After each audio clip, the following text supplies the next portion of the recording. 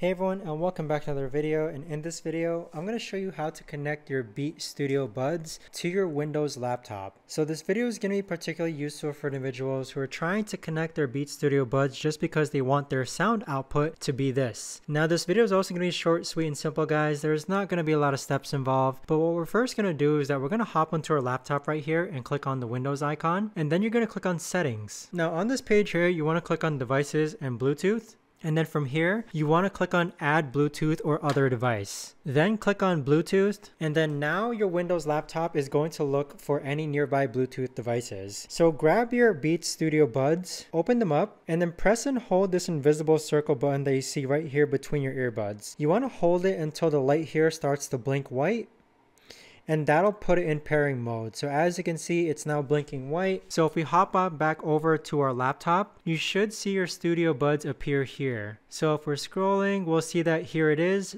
Beats Studio buds. You're just gonna click on your Studio buds, and right now it's connecting. And then once it's connected, you'll see this turn into a solid white. So that right there is the confirmation that your Beats Studio buds are connected and ready to go. So that right there, guys, is the best and easiest way that I know of to actually go ahead and connect your Beats Studio buds to your Windows Dell laptop. If you guys know of a better or easier way to actually do this, let me know in the comments down below. I would love to know. Thanks so much for watching, everyone, and I'll see you guys all in the next video.